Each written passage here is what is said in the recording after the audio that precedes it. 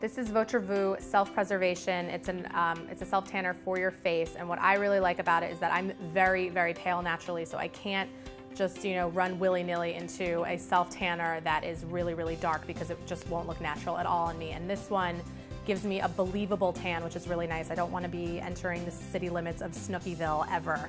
I also really like the formulation of this one because it has skincare ingredients, so you know that it's not going to make your skin sensitive or break out from using it. And I really like the texture. It's really refined and it feels really nice on my skin. I know that a lot of people even use the self-preservation for their bodies on their face. I tend to be a little bit wary of that just because I am breakout prone, but I find that this is perfect and it never upsets my skincare regimen, which is great.